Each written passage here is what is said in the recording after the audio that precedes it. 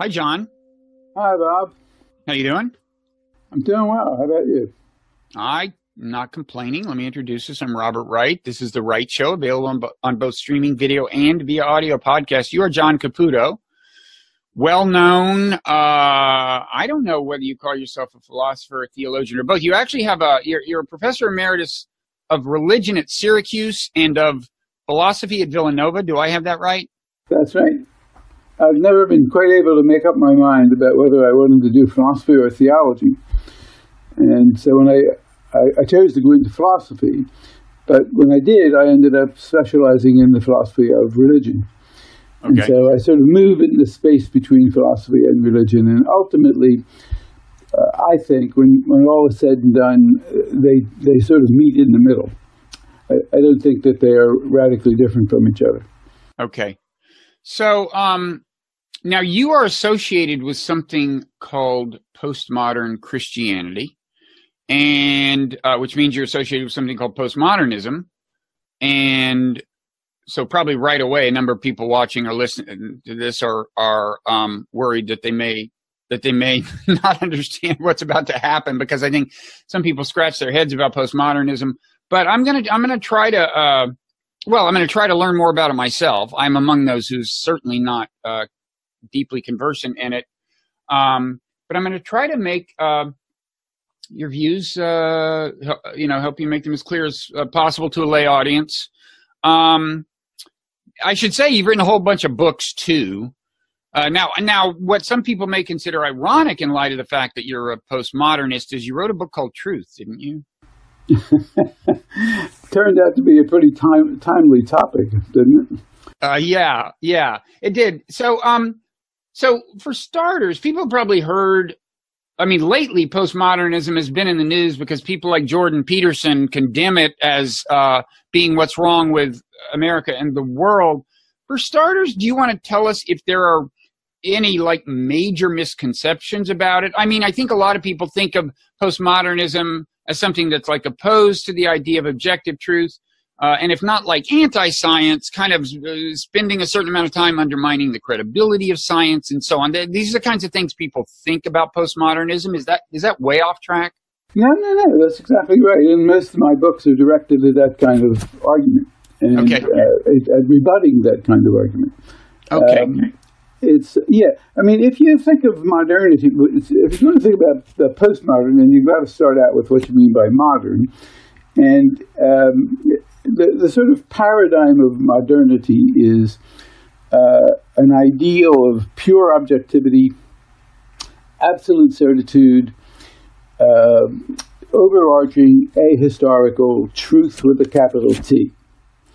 Now, that actually served a purpose at one point, and that is back at the beginning of the modern era of the Enlightenment. It was a fairly effective way to break up the power of the church and of tradition and pave the way for modern emancipated thinking and modern democratic life, because it shattered the old absolutism of the church and the king.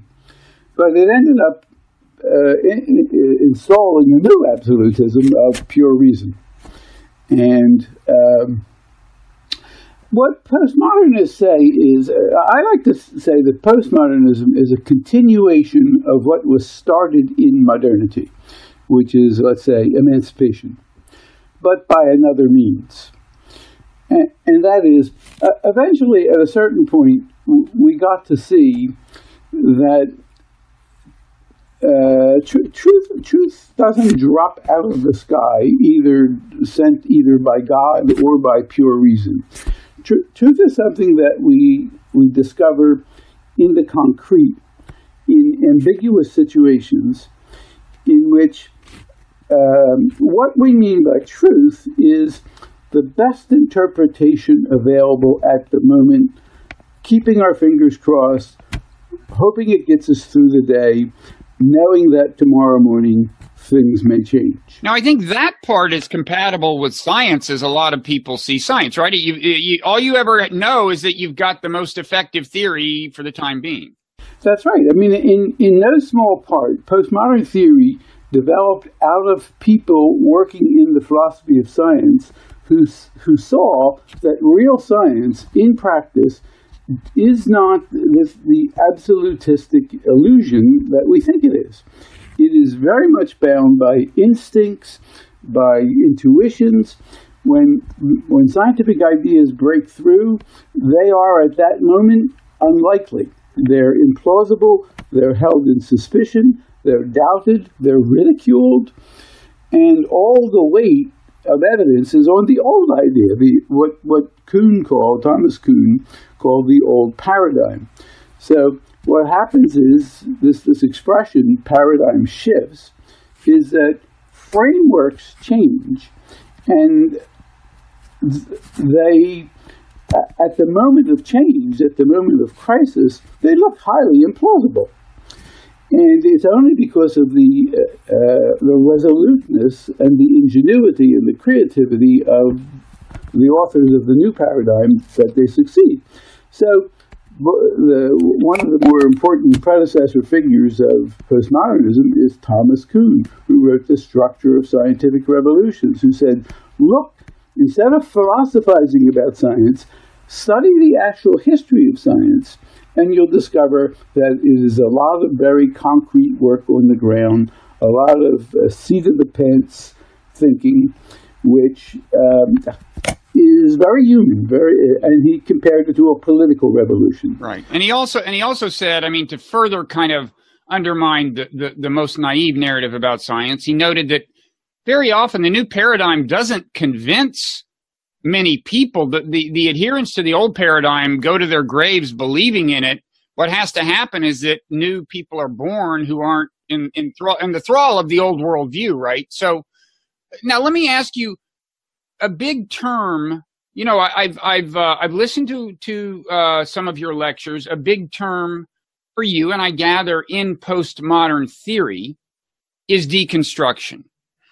Now, is it the case that postmodernists would see the decline of a paradigm, the blowing up of a paradigm, as part of an historical process of deconstruction? Yeah, sure. You would, and you see this in other realms too, right? You in art, a prevailing art paradigm will get deconstructed and give way to something else. And that's one of the markers. That's exactly right. And one of the things that happens in postmodern theory is instead of dividing things into the humanities and the sciences, you replace that distinction with a distinction between normal science, or the reigning paradigm, and the revolutionary one. And that distinction cuts across both science and the humanities. So you see figures in theology like Luther, in painting like Picasso, in science like Einstein. You see exactly the same kind of pattern. You see an established paradigm, a moment of crisis, a revolutionary change. And that turns out to be a characteristic of human intelligence, which weakens the division between natural sciences and humanities. When Kuhn spoke of scientific revolutions, that was very scandalous because he was comparing it to a political revolution. Mm-hmm. And so his critics said, well, he's turning science over to mob rule. But in fact, what he was saying is human intelligence is very similar, whether it's doing science or it's doing poetry or painting. There's a movement between normal and revolutionary. Paradigms get established, and once they're established, they hold on, and they should hold on. Mm-hmm. They should hold on as long as they can, because otherwise there'll be chaos. Okay. If everything were revolutionary, there would just be chaos. Okay. Actually, James Joyce had a wonderful expression for this. He uses the expression chaosmos. Mm-hmm. So you have a moment of chaos, but it's only a moment. It's a moment in of disruption of the order, of the cosmos. And that chaosmic moment is what's creative. If there were only order, there would never be any progress. If there were only chaos, there would be only chaos. So postmodernism likes to think like that. It likes to weaken these oppositional categories. It likes to think in terms of insight. It weakens the notion of method and strengthens the notion of insight and creative breakthrough. And so there's always a certain amount of questioning. So deconstruction is just one version of this. There are various versions of it. The one I like is deconstruction. It's the one that's most congenial to me. And that's saying whatever has been constructed is deconstructible. To be deconstructible is not to simply destroy something or to denounce its value, but it's to claim its reformability. It's like a law. It's one of the better examples, actually, of it. A law, if a law is not appealable and repealable, it becomes a monster. And that's true in art, it's true in science, it's true in religion, it's true in jurisprudence, it's true, period. If something is not dynamic, if it's not reformable, if it's not able to reinvent itself, it becomes a monster. So the theory of deconstruction is a theory of protecting us against monsters. And the other thing to remember about this word deconstruction is that the notion of the deconstructible implies, by definition really, the notion of what's undeconstructible. So that there's always a certain kind of aspiration or hope for what we're trying to do, what we're trying to get done, what's going on. Well, that can't be held captive by the present. Right, and can I say, as I understand your theology, this is an important part of it. And I mean, maybe we should back up and say, as I understand your theology, one thing, it involves focusing on the question of like what drives, guides, drives, energizes, whatever you want to say, the ongoing process of deconstruction, right? What is the and ultimately you start putting emphasis on a term, the unconditional, and so on, and we'll get to all that. I want to and it ultimately has to do with our aspirations and our dreams and so on in a certain sense. But I want to pause and make sure we understand kind of the process itself, this process of ongoing historical change. Now, I gather that deconstructionists, well, postmodernists, put tremendous emphasis on language as a system and on the importance of language as a system. And one question I have is, am I to understand that in your world, in your view, language is in some sense fundamental? And by that, I mean, to provide the context for that question, I mean, you know, there is traditionally conceived of opposition between so-called idealists and materialists. You know, you have people who think that, like Marx, who think that, well, history, the fundamental drivers are like these material things, the facts on the ground, the economic relationships, the power dynamics. The ideas are just kind of reflections of what's going on the ground. And then you have these idealists like Hegel who say, no, the ideas are more fundamental, and what's going on the ground is obedient to those. So I guess I'm asking, do postmodernists posit the language as having the kind of primary role that Marx might say materialist forces have, or Hegel might say ideas have? I'm pretty sure the answer is no, but I hope it'll be illuminating. Yeah.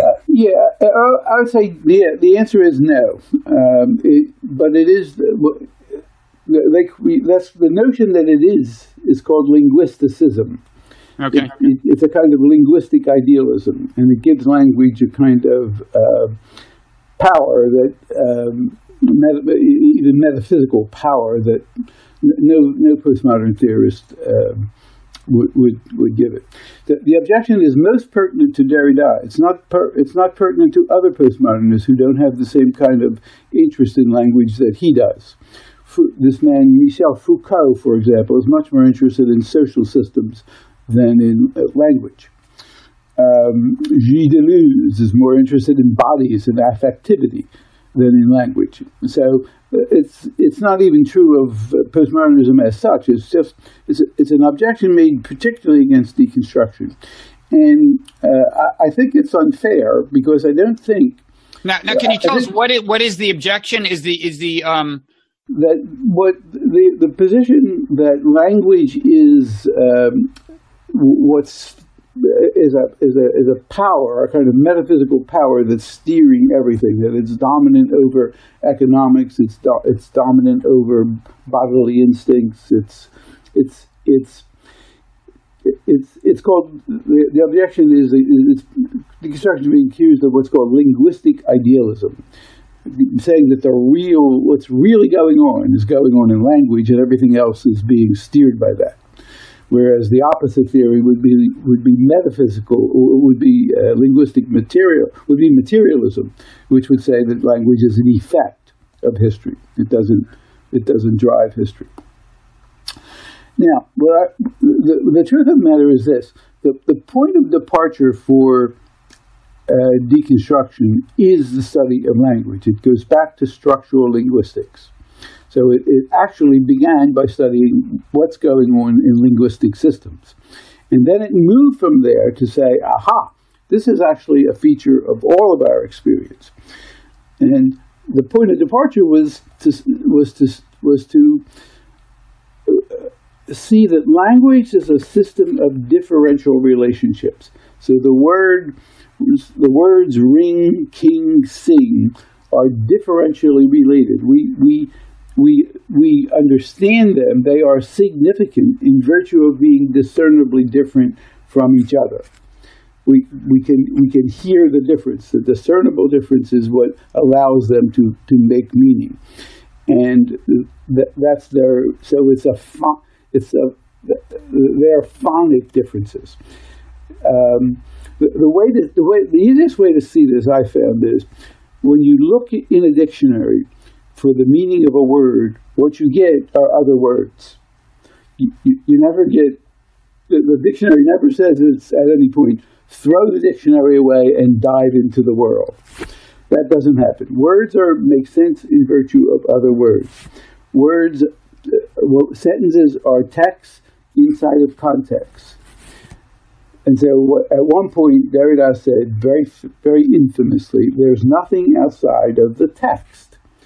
And everybody said, oh, this is linguistic idealism. He means the whole world is, the only thing we know is our own language and the meaning of our own words. He wasn't saying that. He was saying, things are what they are in virtue of the system to which they belong. Everything is contextual.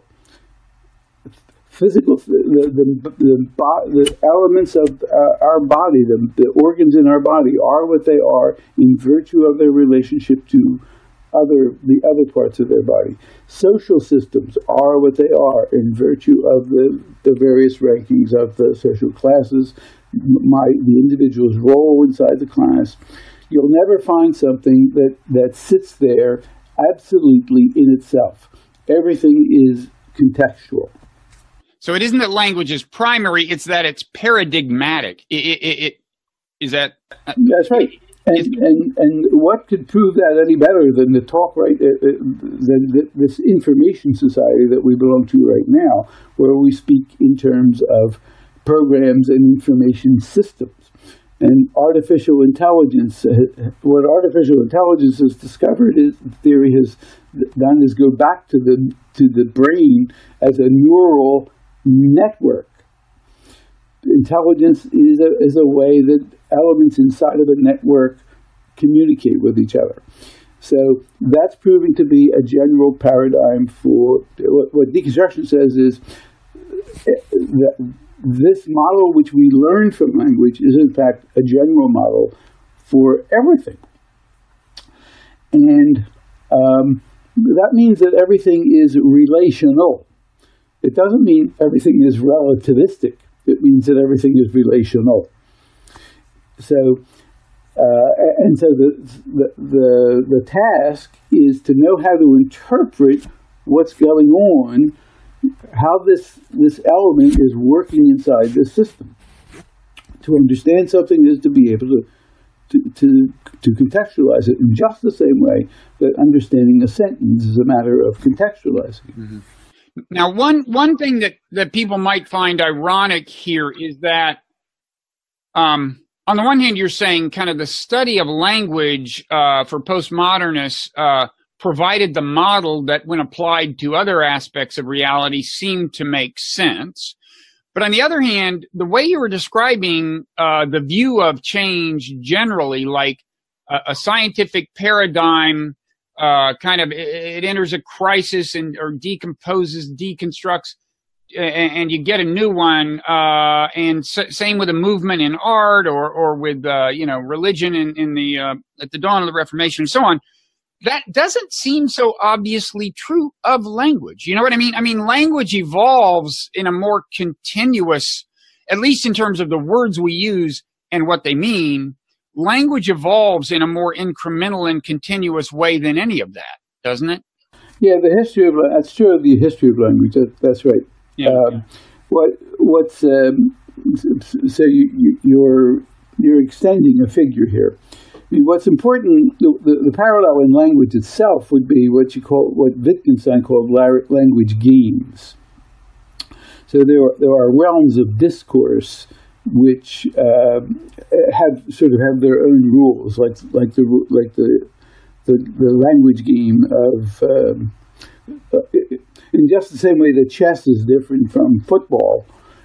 There are different language games inside of our discursive universe. So what are a couple of language games? Is science a language game? Science is a language game. Yeah, a language game doesn't mean a natural language. It's not distinguishing French from German. It's distinguishing the language game of science, the language game of art. Now, and then the breakthrough for religion is that it establishes religion as its own language game. That is to say, it's a way, it's a discursive form that allows us to make sense. In the same way that science has its own discursive form that allows it to make sense, or history, or poetry. Same thing's true of religion. Religion has its own form of life. Okay, that's a good transition. So to get back to the religious aspect of your worldview, this idea of like postmodern Christianity, so a question arises again. Well, let's look at the question that arises in traditional Christianity and biblical Christianity. You know, history is happening. These stuff happens. What is guiding it? What is the point? What is the, is it being drawn teleologically to some future? Was there a prime mover that set it in motion? Are both the case? And Christianity's, in traditional Christianity's, I would say biblical Christianity's idea is both are yes. There was a prime mover who set it in motion with an end in mind. So there is a purpose to history. It's heading somewhere intelligible, and there's a reason. So it seems to me that there is something that your inquiry has in common with that, right? I mean, you're looking at history as postmodernists might depict it, as you have these systems that seem stable and then they change. New systems arise in these various realms: art, science, religion itself. That's history, social structure, presumably. That collectively, that's history. And I think you're asking the question, well, what is guiding or drawing or inspiring the process of deconstruction, right? Because deconstruction is the process of history as you see it. It's systems continue to get deconstructed, new ones arise, then they get deconstructed. And then you want to ask the question, what's beneath the deconstruction more fundamentally? What guides, inspires, whatever, energizes? Is that much true about what you're doing? That's quite right. Yeah, that's good. And so then what is your answer? My answer is, I like this expression which you used earlier on, the notion of something unconditional. So the way I like to divide things up or to articulate them is to distinguish between something of unconditional value or importance or worth or desirability, and the conditional forms in which it's enacted or constructed. So the conditional is always deconstructible. It's always constructed and therefore deconstructible in virtue of some kind of unconditional aspiration or desire or dream. The mythological form that takes is a sort of mythological theology of history, which began, with a story of our first parents in the Garden of Eden, and moves to a climax in the culmination of world history, where God will establish His reign. Well, all of that I take to be a symbolic way of saying something that's important, but something that would be diminished if you literalized it. You would have turned it into a kind of fable or fairy tale or a superstitious bit of magic. But I take it to be saying something that's interesting and important if you read it well, if you interpret it properly, and don't literalize it. So I'm trying to say there's something important going on in religion that we sort of have to protect religion from itself. We have to protect religion from literalizing and absolutizing and confusing its unconditional aspiration with the conditional form in which it takes shape, the way in a particular book or a particular tradition or a particular story. So what? So I mean, I know you wind up saying that, like, if you ask, the unconditional, I think, is your answer to what kind of motivates or draws this process of deconstruction. And so I think immediately people are going to ask, before we ask you to elaborate a little on what you mean by the unconditional, and here I think things will get challenging probably because you're getting to a pretty fundamental metaphysical level. But I think people will ask, so are you equating the unconditional with God, with the divine? Does this correspond to what in biblical Christian, traditional Christianity is just called God? In religion, the unconditional goes under the name of God. Okay. So that... So God is the unconditional, but the unconditional is not God, because the unconditional is operative wherever human beings are trying to be human, wherever they have desires and aspirations, which may or may not include the notion of God. The notion of God is the way what I call the unconditional shows up in religion is God. And in the monotheistic, even then you have to restrict it to the monotheistic religions, because there are traditions that we call religion in our Christian Latin word religion. We call them religion. That don't have that word. They don't have any good translation for that word, and they don't use the notion of God, like Buddhism, for example, or they have many gods. So they things could be in the study of religion today. The word religion is put in scare quotes because it's a Western Latin Christian. Primarily, the word itself is a Western Latin Christian. So you've used the word aspiration, or dream, and you're putting a lot of emphasis on our, as I understand it, our aspirations. What are the things humans aspire to? What are the things they dream? And you seem to be associating that with the unconditional. And I guess I have a couple of questions. One, are you saying that is that's a manifestation of the unconditional? In other words, is that, to switch the terminology, would you say that's a manifestation of the divine? That if I have an aspiration, a dream, if I think about the future and want it to be a certain way, that's a manifestation of the unconditional, or that's what drives the unconditional, or it's the other way around, the unconditional drives that? What is the relationship between the unconditional and human aspiration? Well, on the side of the subject, on the side of the desiring self, they're the same thing. But what my deepest, most profound concerns as a person is a matter of unconditional interest or concern or importance or value to me. But that's not to say that it's all something subjective, because I'm in fact responding to something that is on the objective side, is on the side of the reality itself. So there's an unconditional quality in reality itself. There's an unconditional quality beyond my individual self in the social whole, the social good. And there's an unconditional quality about the universe, which gives it the unconditional and the objective side is a lot of times people use the expression, there's something bigger than us. Okay, well, that's the unconditional. That's this thing which was there before us and will be there long after us, which is absolutely primordial. One philosopher back in the 19th century, a German philosopher named Schelling, used a wonderful expression. He called it the unprethinkable.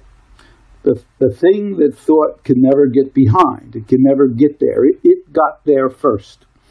And thinking is always sort of trying to catch up to it, to get there. So on the objective side, there's something, there's an unconditional reality that we'll never quite catch up to, which preceded thought. And if the scientists are right about the future of the universe just expanding into oblivion, it'll be there long after thought disappears. There's an unconditional being or reality that precedes us on the objective side, and on the subjective side, there's our own unconditional, what we hold to be of unconditional importance. Okay, so the unconditional is unconditional because its existence and nature are not conditioned on anything we do or even on anything that happens in the world we observe. Yeah, well, think of it like, it's sort of like the kids who, when the kids are growing up, they keep asking why. Well, ultimately, there's this thing which is without why, right? Which is the point. What you care about. It's turtles all the way down until the unconditional, as the old. Sure, you hit a presupposition that there's no answer. There's no. Aristotle says at one point, the mark of education, he uses the word paideia, we get pedagogue from that word. The mark of an educated person is to know when to stop asking questions. Because you hit that point, which is... So is this related to what the theologian Paul Tillich called the ground of being? As I said at the beginning, I'm interested. I never quite could make up my mind whether I want to do theology or philosophy. Mm-hmm. The theologian who makes the most sense to me is Paul Tillich, yes. Mm-hmm. The philosopher who makes the most sense to me is this man, Jacques Derrida, who formulated what got to be known as deconstruction. And what's interesting about both of them is that their focus ultimately settles on the same word, unconditional. The difference being that in Tillich, this really is theology. He really thinks that the ground of being, the unconditional, is God. Whereas for Derrida, is a postmodern philosopher. He's not so sure that we know anything metaphysical, but he thinks that the unconditional is something that draws us, something that lures us. But he's not prepared to say that it's God or the universe or anything else. He doesn't know. Mm-hmm. Whereas from that point of view, Tillich would be more like a modern thinker, because he really thinks there's an ontological foundation for all this. Derrida, as a postmodern who is a little wary of coming up with the big answers, doesn't know. But he thinks that he thinks the notion of the unconditional is inescapable. Whether it's God or the universe or biology or whatever it is, he doesn't know. He can't say. But he does think that it's a feature of an indelible feature of our experience, our encounter with the world. Okay, so to get back to this question of the connection between the unconditional and our own aspiration, and to frame it in the context of the notion of teleology, telos, in other words, the idea that there is a larger purpose to the kind of historical process in which we're embedded, which is a... Well, you may not think that. I mean, you would still have a notion of the unconditional and not think that at all. No, but you may, but I gather that well, my question is, in postmodern Christianity, is the idea that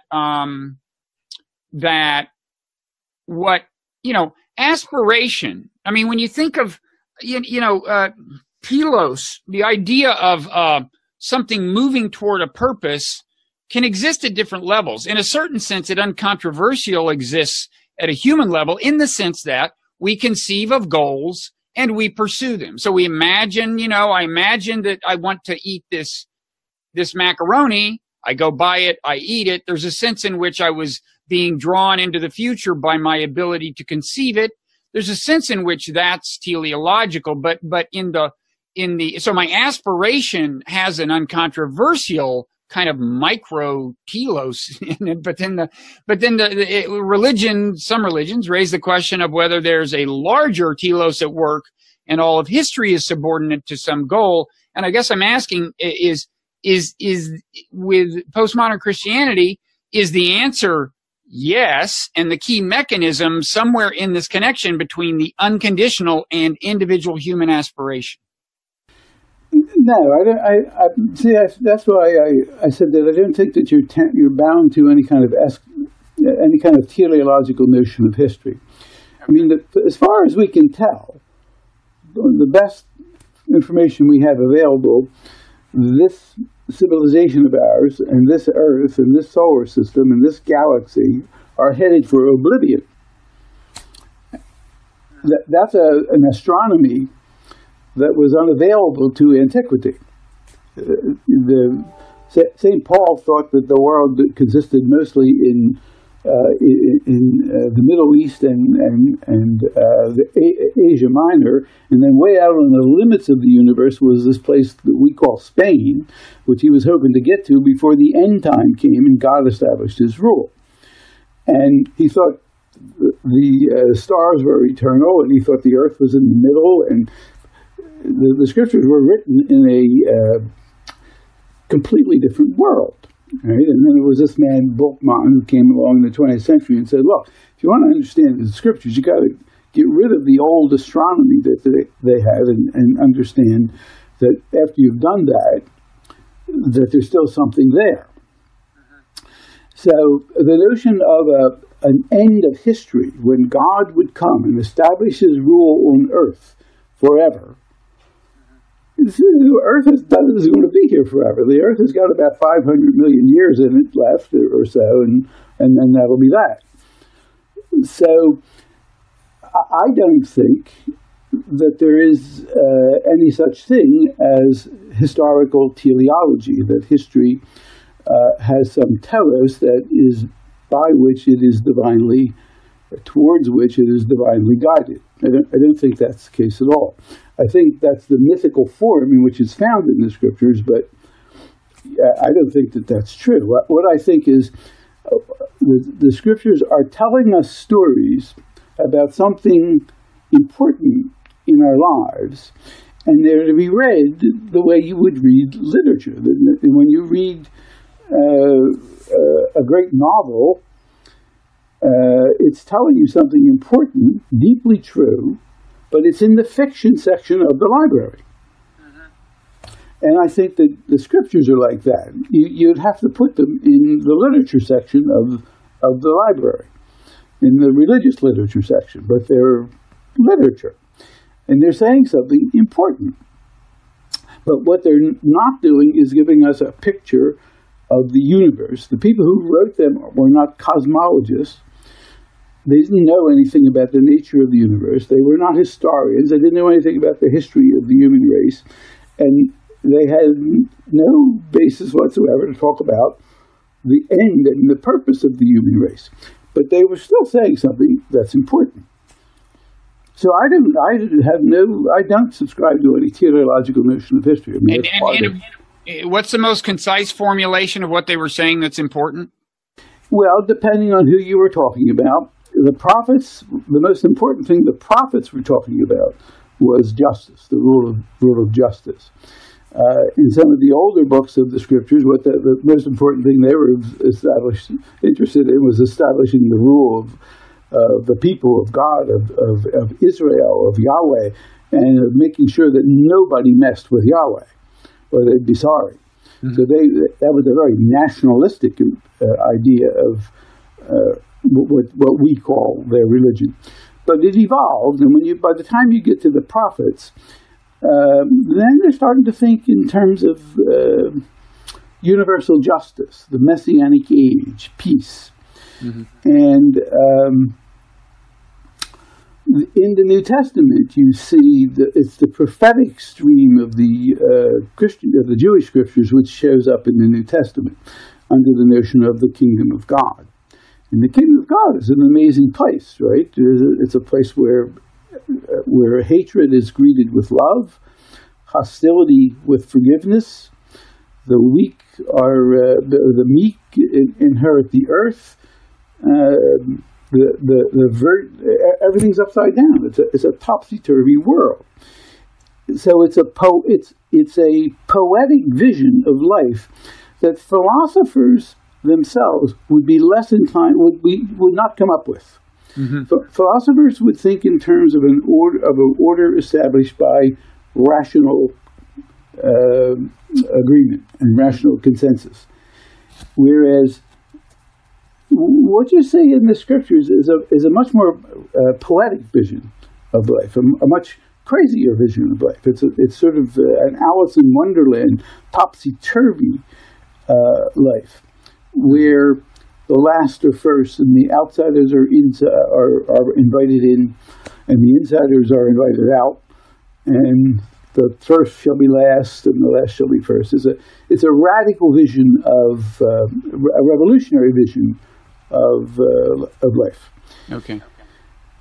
That's I think the story it's telling. That's its vision, and it's impossible vision, right? You can't run a railroad like that, but it's a vision that interrupts the way we do tend to run our railroads. Mm-hmm. Now, let me tell you why I asked the question about teleology. I was listening to one of your lectures. You were talking about this process of kind of repeated deconstruction that in a way constitutes a lot of what we mean by history. And you asked the question, these are not, I was taking notes, these aren't quite direct quotes, but you were asking, when you ask what drives the process, you were asking questions like, what is calling to us? What are we called by, right? You put things in terms of calling, beckoning, as if you're being beckoned into the future. And of course, if you look at the prevailing non-teleological view of history in the world today, which is basically science, maybe scientific materialism, adherents of that view would say, why are you even asking questions like what is calling to us? They would say, look, it's everything that happens is a result of prior causes. So that, things are just being pushed into the future. They're not being pulled anywhere. That's kind of the standard non-teleological framework, but you're using clearly different language than a scientist would use to when you ask what is driving the process. And the language seems to be about, I mean, first of all, the word calling is itself suggestive in a religious context because of this notion that we all have some role to play, right? That's divinely, that originates in the divine in some sense.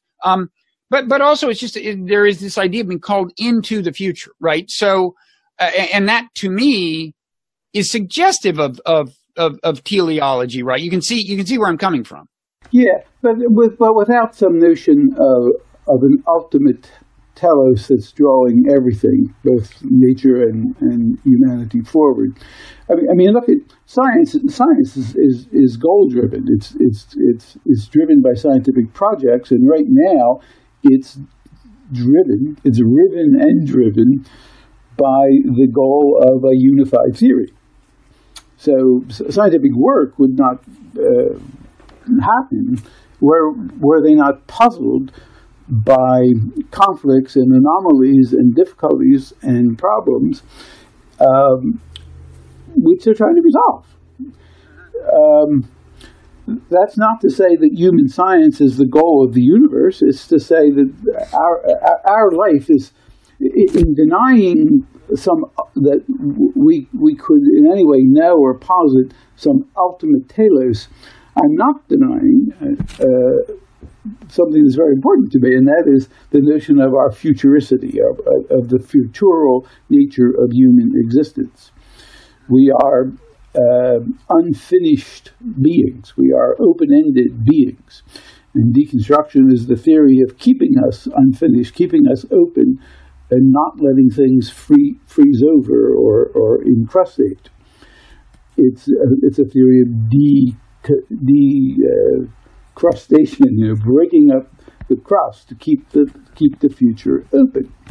So you think in terms of potentialities, renewal, reinvention, and that's going on in science every bit as much as, maybe more so these days, as everything else. Okay, so I guess then the way I would frame the question is, it's true that scientists are drawn toward what they're doing by these conceptions in their head, these aspirations. They want a unified theory, and that motivates them to pursue one. And it doesn't really exist. It's kind of out there in some sense, and they're being drawn toward it. And we all have our goals that we're being drawn toward. And so in that sense, even a scientist might say, sure, you can talk about like what is calling me, away from the existing paradigm, and thus what is calling me to help deconstruct the existing paradigm. They would embrace that language, but I think a hardcore scientific materialist would say, but if you want to ask more fundamentally what is driving the process, I would just I would use more reductionistic language that is more about just traditional causal things. In other words, I would point you to the parts of my brain that are moving when I think of myself as looking into the future. So in other words, I guess I'm just saying, if you say to them, well, where does this aspiration come from? Scientists are going to give you one kind of answer. You're providing a different kind of answer because your answer is the unconditional, right? And I now see that it's not necessarily a teleological answer you're providing, but it's a very different answer. It's a metaphysical answer or something, right? Well, yes, it's a philosophical answer. That is to say, it's I'm not trying to talk about the universe as if we were dead, and all that's out there are quantum phenomena. I'm trying to talk about philosophy, I think, and theology. That's why I think they ultimately come together. Are trying to describe our relationship to the world, what it's like for us to be in the world, our being in the world, our form of life. So our encounter with reality. The natural sciences are trying to describe reality as if we were not there, as if we were dead or never born, which is basically what we mean by objectivity. Right? Get us out of the picture and just take a look at everything as if we weren't there.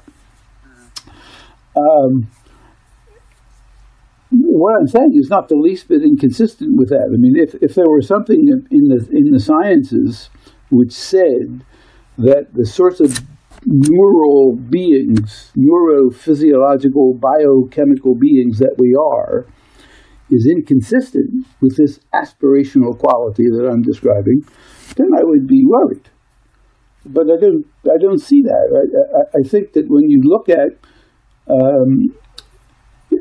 not like a 19th century mechanistic reductionist, but like a 21st century scientist, when you look at us, what you see is an extremely mobile, complex, plastic being that is enormously creative and adaptable and reinventable. And I don't think that's at odds with neuroscience. I think that that's one of the things that neuroscience says. The word plastic is not a word I take from deconstruction. It's a word I take from neuroscience. We're reinventable beings, and that means that we're constantly exposed. We are exposed to a future which could be quite dangerous. This is why I don't have any teleological view of things. Our exposure to the future could be self-destructive, and from the looks of things, it is right now. I mean, if we keep doing what we're doing and keep going where we're going, our creative intelligence is going to destroy us and destroy our habitat. But I don't think that my notion of openness, exposure to the future, is in any way at odds with neuroscience or the natural sciences. Okay, I guess, I think that's an interesting question you could pursue. I guess at a minimum, I'd be saying, if you ask, if you say to a scientist that I think the answer to the question of where our aspirations kind of come from, that in some sense the answer to that is the unconditional, I think the average scientist would say, A, what are you talking about? B, why are you even looking in that category for the answer? Well, that's why you need a notion of language games. I mean, you can't speak all the language games at once, but they ought not to be islands isolated from each other in such a way that they can't communicate or can't cross from one to the other. But it is one thing to speak in the language of what philosophers call phenomenology. Phenomenology is an attempt to describe our experience as such. And that's important. If science couldn't do that, it wouldn't know what it was studying.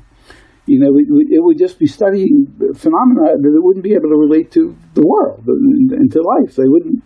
The scientists start in the same place we all do, with the world we experience, and then they put on, adopt a set of an intellectual framework and an experimental framework in virtue of which they can look more deeply into it.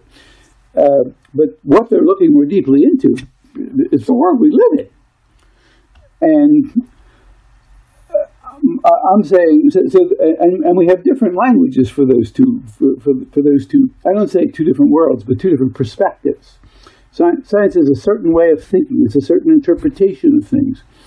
And when I say interpretation, I don't mean it's just an idle opinion. I mean it's got an angle on things, and that angle is genuine.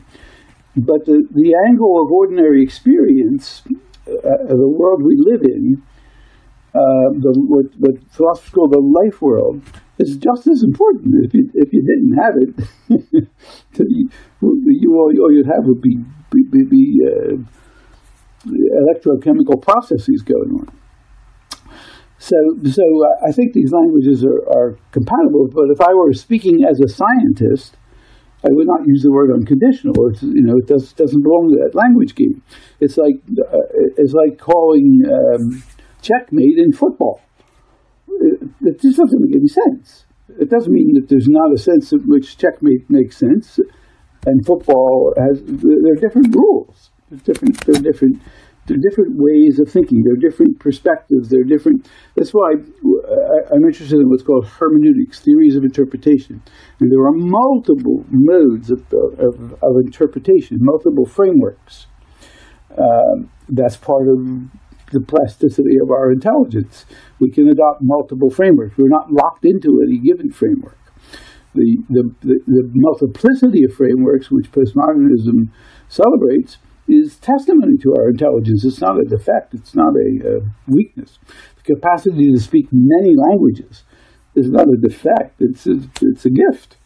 Okay, let me. So I guess to say in the language of postmodern Christianity, as I understand it, my aspirations, in turn, in some sense, derive or draw some kind of vital energy from this thing called the unconditional. That bears some comparison to a more traditionally theologically minded Christian saying, my aspirations are guided by God. And so I guess my question for you, it's a little personal, is how do do you consider yourself an adherent of postmodern Christianity? If so, how does it shape your life? How does it, how does it frame your life? Well, I grew up in a conservative Roman Catholic world, and I spent 4 years as a young man in a Catholic religious order, and so I have a deep. And then I left I left the order in order to study philosophy. And when I began to study philosophy, I discovered that I hadn't left. I was still taken, struck, seized by the same questions. And so the Christian world and this vision of the kingdom of God in the New Testament has always held me captive. The difference being that at a certain point I realized that it's not what I thought it was. That is, it's not a body of propositions that represent an objective state of affairs in history or in the world. It's a provocation. It's a siren call. It's a proclamation of a way to be that lures us. It's losing its lure, and that's mostly because it's its own fault, I think, because it's literalized itself. It's contracted itself into a book among the fundamentalists or into an institution among my own tradition, the Catholic tradition. And I have no confidence that it will survive, because I think it's been so self-destructive that I don't know that it can survive. But is the role it played a role that has to get played by something if society is to be a good place? Yeah, I think so. I think that it's more and more being taken over by literature and art because it's made itself unbelievable. And so the role, it's abdicating its role. It's falling down on its job. And on one hand, that role has been, the baton has been passed to art and literature. And on the other hand, to social activists, to people who have a concern for justice in the streets. And that's okay. I mean, if that happens, so be it. But I do think that when that happened, if and when that were to happen, it would be the transcription of certain stories that would still be in our collective unconscious, that would be taking new forms. But yes, I think. See, here's the thing. If you think we are historical beings, we belong to an historical moment. That means that we have an enormous collective memory, a storehouse of ideas and aspirations and hopes and dreams that have been left unfulfilled. And so you say, where does the unconditional come from? it comes from the past. It comes from our inherited traditions. We use words of elemental power that have never been actualized. When we use a word like justice, it's an ancient word, and it goes in our tradition. It goes all the way back to the Jewish prophets, and it probably they probably got it from somewhere else. And it's a word that comes to us from time immemorial, and it holds a promise of a future that we can't see coming, we can't imagine. It's a word of elemental promise. So our notion of the unconditional is always as unconditionally something or other. It's the unconditional that's inspired, that comes to us from the tradition that is handed down these gifts. But at this point, I think I need you to reconcile something, because on the one hand, you're saying the unconditional has been in some sense shaped by our heritage, as I understand it. But I thought I heard you say the unconditional exists independent of anything happening in our world or anything in the world we see. Yeah, that's probably too strong, the way I put it. The unconditional would never exist except in the concrete conditions in which it emerges. I mean, the unconditional, put it this way, the unconditional is not a being. It's not a thing.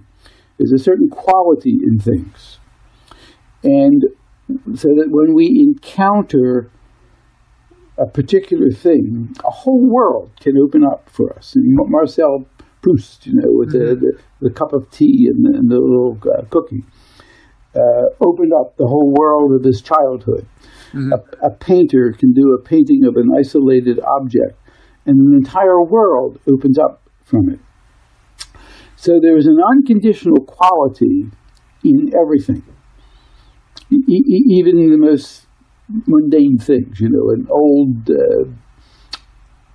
piece of clothing that belonged to your father, who's now long dead, becomes infinitely precious. Right? Infinitely precious. There's an unconditional quality in everything. There's a certain evocation of something of unconditional worth in everything. So you could say, to reverse the way we've been putting it, the unconditional is the effect of all these conditioned things that are around us. The conditional and the unconditional belong together.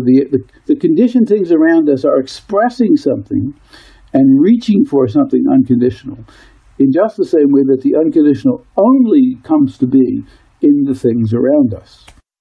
So is the unconditional always something of infinite value in some sense, or? Yes, it's the thing, it's the that than which there is no whicher, in any given order. It's the point where you stop and you say, this is without why. Why are you doing this? Why are you doing this? Why are you doing that? There's a certain point where you say, because. But most of the things I see in my environment right now, I don't consider to be of infinite value. Are you saying there is a vantage point somewhere in principle from which they would be seen as of infinite value? That's right. A poet, a painter, a novelist can take the most mundane things and make them infinitely significant. I mean, it could be infinitely ominous too. Mm-hmm. I mean, it wouldn't necessarily be infinitely good. So enlightenment would involve seeing the unconditional in everything? Yeah. If you could do that, you'd be in good shape. If you could see an unconditional quality, I think that's what you say enlightenment. That's it's not a word I use a lot, but it's a good one. Yeah, that's what enlightenment would be. It would be the power, the insight into the unconditional quality in anything around us, any finite reality around us. Yeah. I think that's what I think we are. I think human beings have this capacity to open things up and it's dangerous when you open things up, because it's safer to keep them in place and settled. But we have a capacity to imagine things and open them up in unlimited ways. I mean, I say unlimited. I don't mean absolutely unlimited. I mean unlimited within our framework. If we spoke a different language, lived in a different world, we're surrounded by a different geography, what we would be reinventing would belong to that order. You think about one time. Jacques Derrida was being interviewed, and they said, "What is it you really want? You, the author of Deconstruction, what is undeconstructible for you?" And he said, this is very early in his life when he was quite interested in literature, and he said, "I would like to write something," and he wrote in French, "I would like to write something absolutely untranslatable, that would be so idiomatically French, so perfectly French, that you couldn't translate it. The translator would just despair." Right? Well, you can't do that. If you could ever do that, it wouldn't be French anymore. It wouldn't be any language at all. It wouldn't be a word. So the very thing you're trying to do can't be done. And the undeconstructible is like that. It's impossible. The conditions under which it's possible make it impossible to do things like that. So in poet, you could say, well, a poem is like that. The poet is trying to write something so idiomatic that it's untranslatable. So there's an undeconstructible in the order of poetry. There's an undeconstructible in the order of justice, in the political order. Justice is undeconstructible. We're constantly constructing laws that reach for justice, that remember justice, that promise justice, but will never quite be just. So the undeconstructible has attained a kind of perfection in some realm, but that is not exactly the same as the unconditional, because that precedes it. That exists regardless. No, the undeconstructible and the unconditional, for me, so that's good. That's the difference between Tillich and Derrida. For Tillich, who is a theologian, the undeconstructible, well, he doesn't use that word. The unconditional really is the ground of being. It really is God. He's a theologian. Whereas Derrida would say, well, no, undeconstructible is, in any given construction, there's some undeconstructible, in any given order, there's something undeconstructible that is evoked by that concrete construction. So he wouldn't say it's there no matter what, because he wouldn't talk like that. He doesn't have an ontology. He actually, Derrida likes to play with words, and so he says, instead of an ontology, he's constructing a hauntology. Now, a haunt, a specter, a ghost that's, we're sort of haunted by the undeconstructible. It's not a ground of being, it's a ghost. It spooks us. And he uses Shakespeare for this. He does an analysis of Hamlet. Of the ghost in Hamlet. It spooks us. It haunts us. It provokes us. It's unheimlich. The Germans say it's spooky. Whereas Tillich thinks really it's the ground of being. It's God. Mm-hmm. So and I'm closer to Derrida than to Tillich on that point. Okay. So one more question.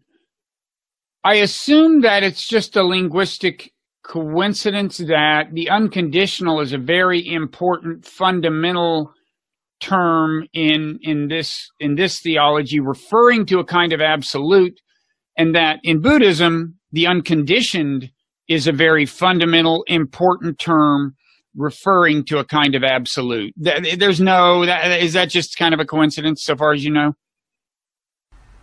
No, I mean, I think that's what they have in common. That's what they have in common. But I mean, there's they no don't have deeper... gods in common. They don't have sacraments in common. They don't have, they're not. There's not a genus called religion of which they're species, but they do share that feature. But I mean, it's just a coincidence that those two terms sound alike. There's no deep, like analytically, it isn't like your unconditional. It has a lot of things in common with the Buddhist unconditioned.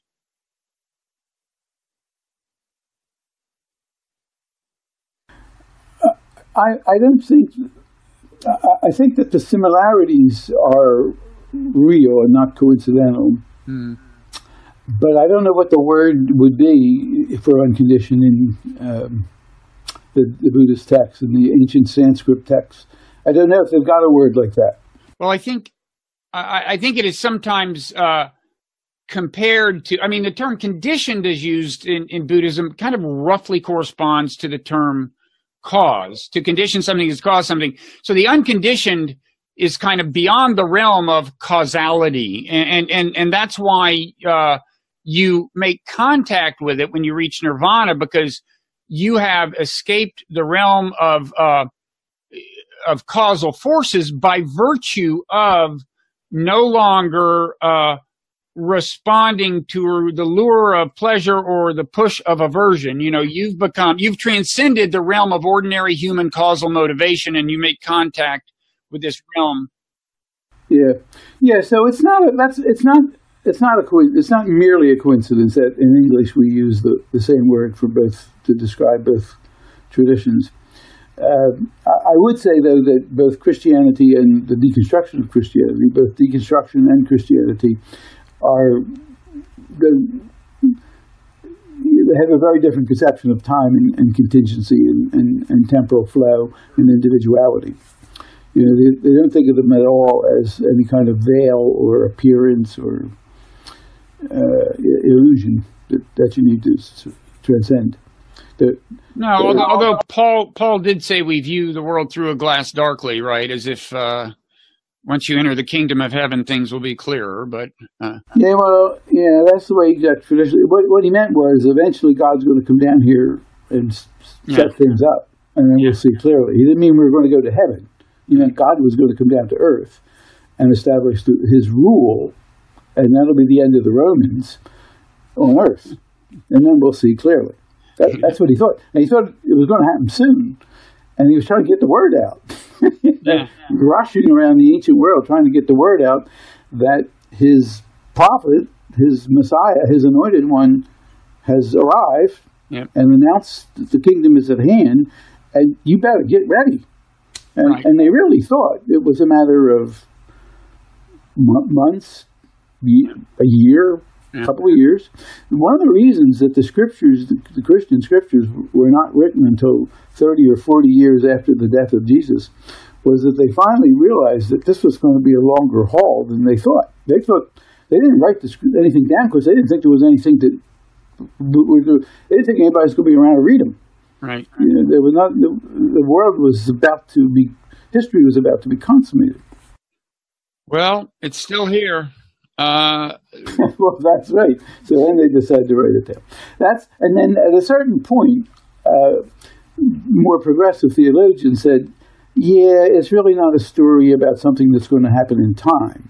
It's not telling us. It's not predicting the end of history. Mm-hmm. It's actually doing something else. Mm-hmm. And that would be to take a more postmodern view of Christianity. I might say, by the way, that the word postmodern is itself being eclipsed as we speak, and probably has been, and it's being the word that's in place now, that's taking over, is posthuman. Post what? Posthuman. So we're now entering a period of what is sometimes called transhumanism. Right, I've heard that. Which will be consummated, it's eschatology, in the posthuman, which will be that point at which human intelligence is extricated from its biological basis. Mm-hmm. And we really won't be rational animals anymore. We'll just be intelligence systems. Assuming we ever were rational animals. Yeah, that's right. So people always say to me, well, you talk about postmodern. What comes after postmodernism? Yeah. And, well, the answer is posthumanism. That is the advent of artificial intelligence. Artificial intelligence supplements to human, to both body and mind. Mm-hmm.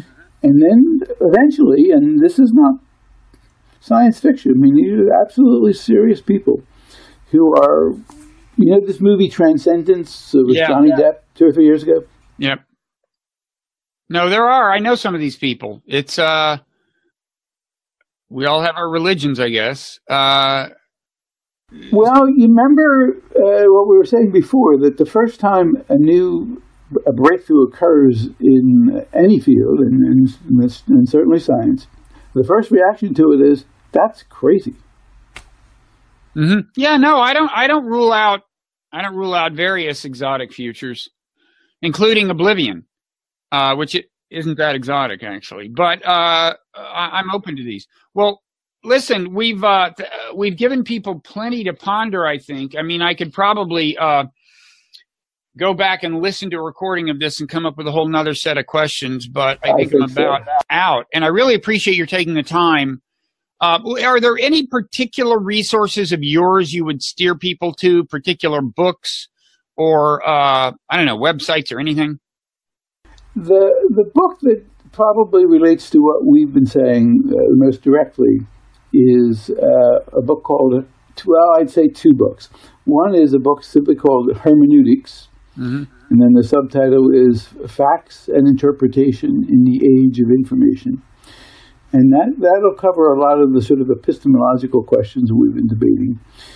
But the book that in which I sort of work out how I think this all plays out in religion is simply called On Religion. And I just published a second edition of it this past year, which brings in this question that we were just talking about transhumanism. Mm-hmm. Okay. What becomes of religion in the post-human age? Okay. Well, we will link to those books, and thanks so much for taking the time. Well, thank you very much for your questions and for your interest in what I'm doing. Oh well, I'm more interested than ever. Thanks a lot. Thank you. Bye bye.